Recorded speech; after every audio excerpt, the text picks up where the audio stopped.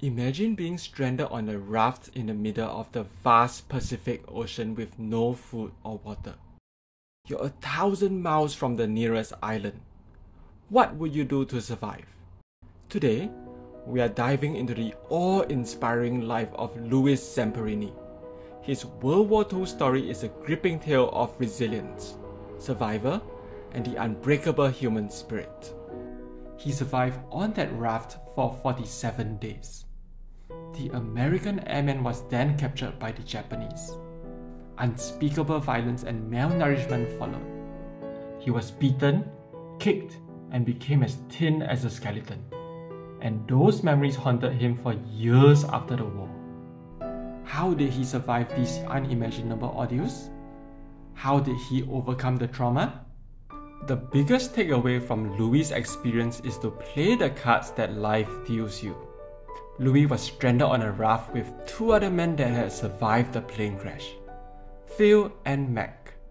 On that raft, Louis made the best use of limited resources. He played dead to attract birds that he could catch for food. His resourcefulness didn't end there. He also repurposed an air pump to collect water when it rained. Louis demonstrated that in the face of adversity, you have two choices. You can throw your hands up and surrender, or you can make the most of your environment and available resources. Louis asked himself, there are birds. How can I attract them to the raft as a source of food? Likewise, you should ask yourself, what resources do I have?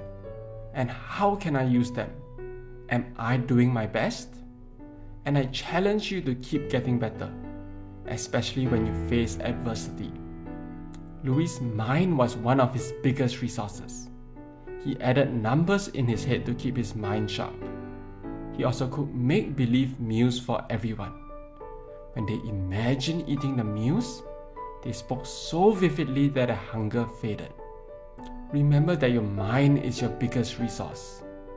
Louis was also big on hope. He and Phil kept their spirits high. They talked about what they'd do after the war. Louis wanted to turn his hometown's train station into a nice restaurant with a bar. Phil wanted to be a school teacher in Indiana. These dreams were a beacon of light in their darkness. It made them want to continue living. And the only way to do so was to solve their problems. Mac didn't take part in those conversations. When he spoke, it was about death. His lack of hope may have overpowered whatever energy he saved. He died after 33 days on the raft. Louis and Phil's hope helped them stay strong for 47 other days. They didn't just dream of their future. They hoped their current situation would improve. When they ran out of water for 7 days, they prayed for rain. Less than an hour later, whether out of divine intervention or sheer luck, rain poured. It's common to feel hopeless, but when hopelessness attacks you, ask yourself, what can I look forward to after everything is over? What can I hope for to improve my situation? These questions can rekindle the flame of hope even in the darkest times. Louis' journey also shows the power of dignity.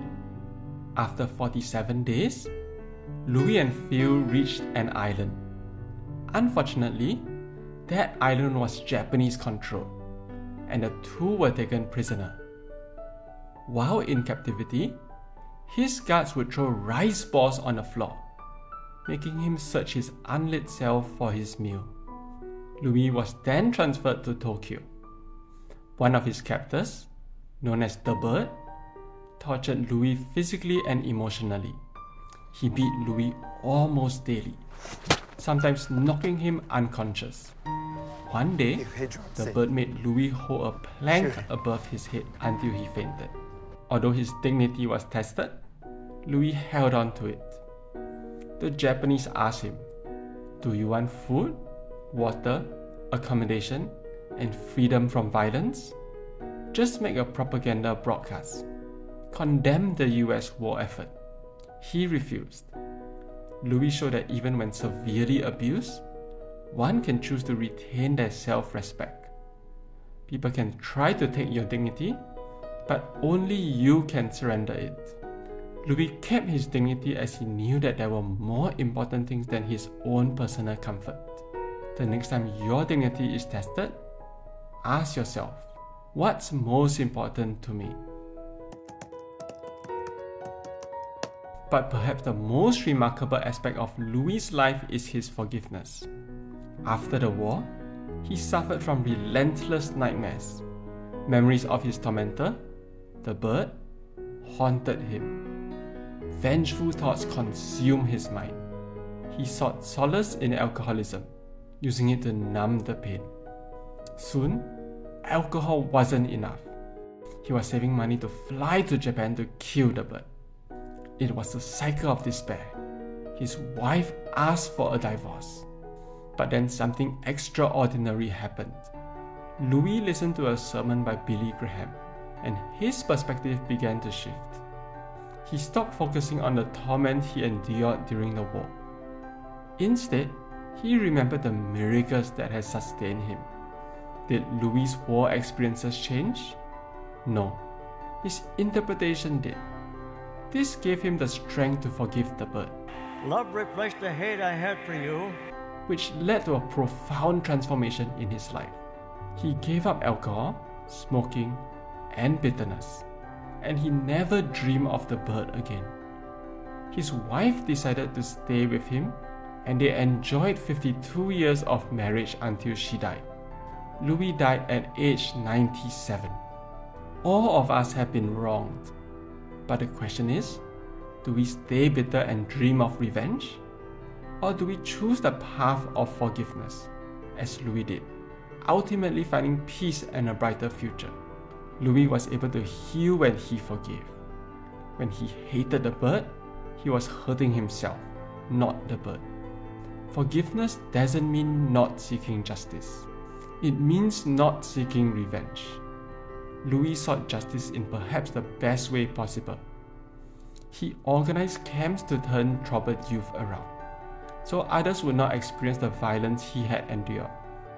If you want to learn more about Louis' life, check out his memoir, the book Unbroken, or the movie with the same name. It's a story that shows us how we can rise above even the harshest of conditions and find redemption. It's a reminder we can learn from the past, transform our futures, and truly live a life that's worth telling the world about. If you found this video inspiring, please share this with someone who needs it. Thanks for watching.